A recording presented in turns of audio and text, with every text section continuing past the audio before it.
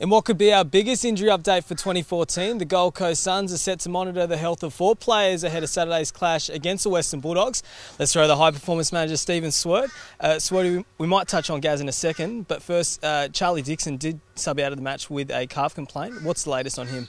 Yeah, well, Charlie hurt his calf. He got a kick in it, nearly the first contest of the game, and he had quite a bad caught calf. So he made it to just after half time. We tried him after half time, but he was still a bit sore. So he was subbed, and then so it's a matter of just seeing how he goes this week. He's still a bit sore early in the week, as you'd expect after a bad cork and trying to get through, 2 quarters of footy with it. But we'll give it all chance, and we'll make a decision later on in the week.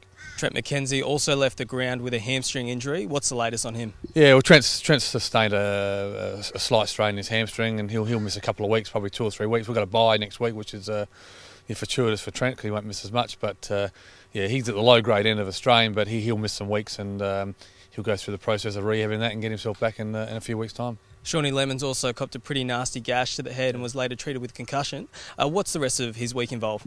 Yeah, well, Sean got assessed again this morning and he started some training, so there's a pretty strict protocol in place in regards to players returning from concussion. You go through a number of steps, and hopefully they pull up well at progressing those steps, which he's done so far. So he'll do some training tomorrow with the team and each day to get checked, but so far so good with Sean, so we're pretty optimistic he'll be okay.